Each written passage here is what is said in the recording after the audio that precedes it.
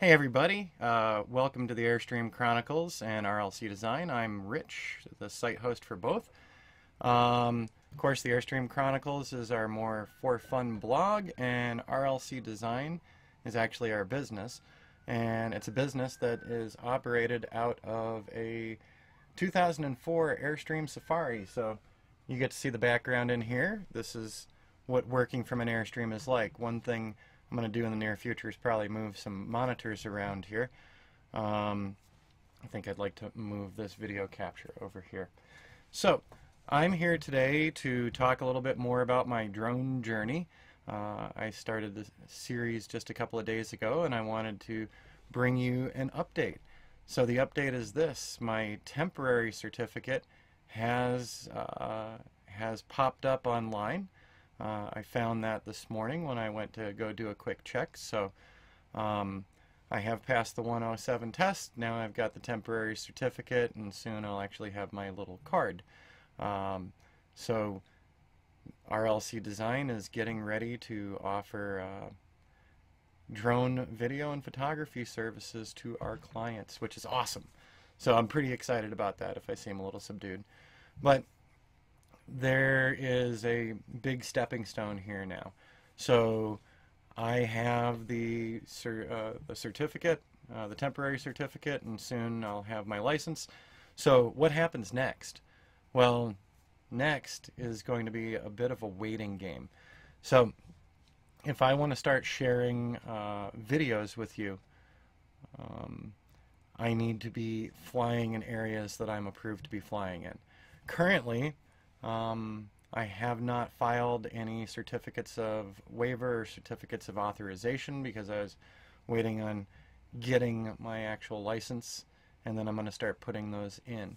So why do I need these certificates of authorization or waivers? Let's take a look here on screen. Let me just close this for you. So now we're switching over to the screen view, and I am on SkyVector, which shows basically sectional maps showing me the different classes of airspace. And I happen to live in Prescott, Arizona, and I live under 5 miles away from the Ernest A. Love Field. And what you're seeing that I'm zooming in right now is there's the Love Field. So the dashed blue line here tells me that this is Class D airspace. So if I want to fly in that airspace, I need to have either a waiver or an authorization, which I'm going to start applying for these very soon. Now, outside of our blue dashed line here, we've got this big magenta circle going further out, and so I'm within 5 miles in Class D. And then Class E airspace around here extends even further out, all the way up to Paulden, out to Walker and Wilhoit. So, in all honesty, if I want to do things the proper way, I need to get a certificate of authorization for the D and the E airspaces. And in order to do that, I'm going to have to fill out 2 FAA forms. And if I'd like to fly in other areas, I need to check the sectional maps, see what airports are in the area, and fill out waivers or authorizations for those. Now, if you've followed along with the Airstream Chronicles or RLC Design, you've probably seen some of the amazing photos in the Granite Dells area. And Granite Dells, this is Willow Lake right here. I'm just going to click on that for you. And this is Watson Lake right here, and I live near Watson Lake. So those gorgeous rock formations happen to be in Class D airspace, so you won't see any video of me flying around there anytime in the near future. So what do I have to do to start getting these waivers or authorizations? Well, the FAA has got a handy-dandy web form here. Request a Part 107 waiver or operation in controlled airspace. So number one, there's several different types of waivers you can get. So flying at night, flying directly over people. You're not supposed to fly over people. You could injure somebody. flying from a moving vehicle, flying multiple aircraft with only one pilot, flying beyond visual line of sight, flying above 400 feet, flying near airports and controlled airspace. So I will be doing a flying at night based on the advice of the folks at Drone U. I'm probably not looking to fly directly over people. And the other part that I want to do is be able to fly near the airports or within their controlled airspace. So walking through this form, you got step 2A, apply for a waiver. So that's where I could apply for the flying at night, flying over people. But part 2B is what I'm going to be doing first and foremost, because I really want to be able to film around Prescott and share it on YouTube and share it on my websites, both my business website and my For Fun website. This is going to take some time, so this is not an instant thing. And why do I say it's going to take some time? Doing one of these airspace authorizations or waivers, once you submit it, the FAA says expect up to 90 days. I know other people who've submitted and they've gone way beyond 90 days. So probably if I start submitting this month, maybe by the end of December, I can have these authorizations. So what do you have to do? Well, they've got a handy dandy PDF form that explains what you're going to need to do, and then you're going to actually apply for it. So right now, we're not going to go through any applications or anything. So if you see right here, 2A, apply for a Part 107 waiver. I'll just show this to you really quick. And that's for the waiver. And I'd have to acknowledge it. And then I have a bunch of information to fill out. We're going to go ahead and close out of that one. So right now, here we go. This is the one I'm going to be doing. Apply for an airspace authorization. So this is short term, less than 6 months. What I've learned from the folks at Drone U is that right now people who are applying for authorizations, they can apply up to and through June of 2018. Apparently there might be some changes forthcoming.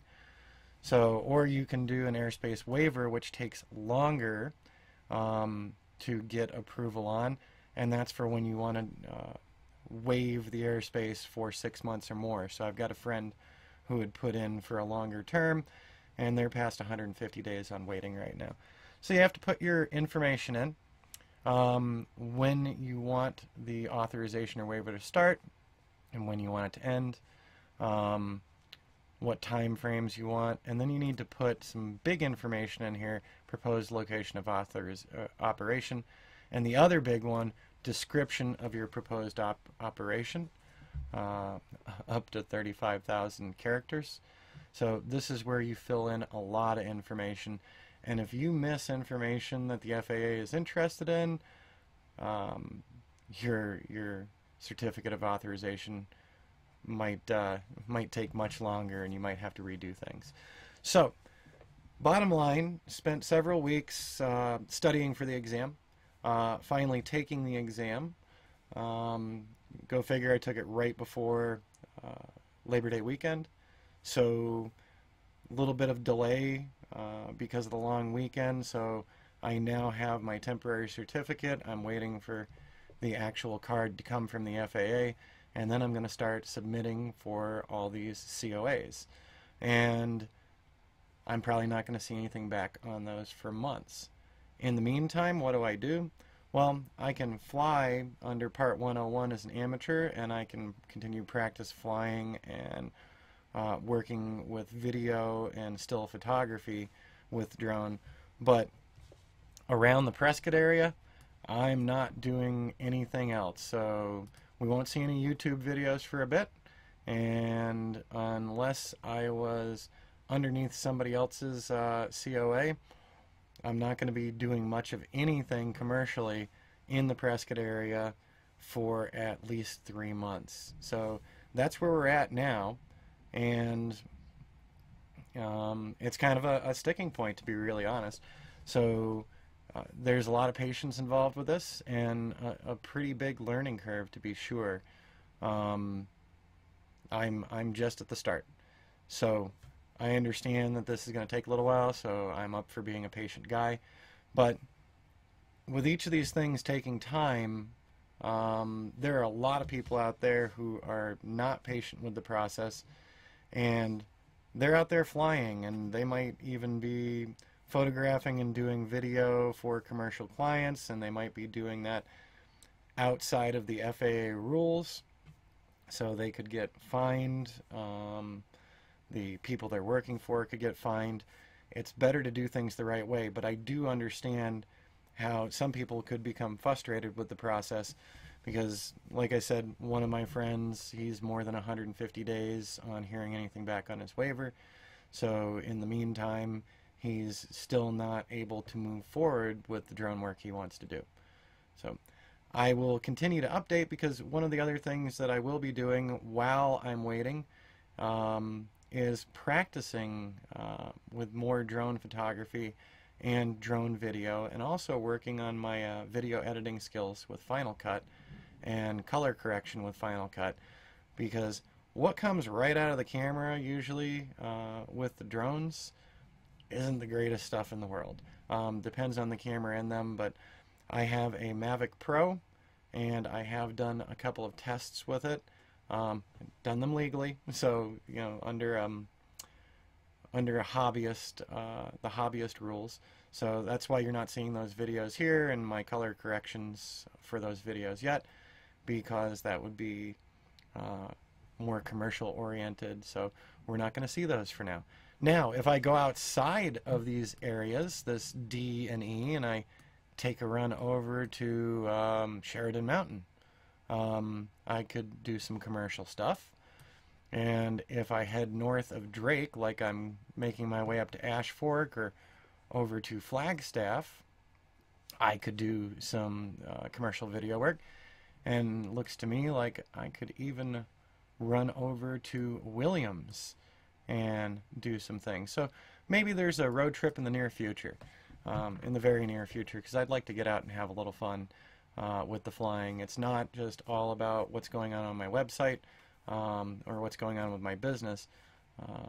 So far, flying the drone has been really enjoyable. Well, thanks for tuning in and stopping by. I'm geared up to do a whole other set of videos here today as well, because we're starting up our new tutorial series on building with WordPress, Xtheme, and WP Engine, and also smart search engine optimization for small business owners who are managing their own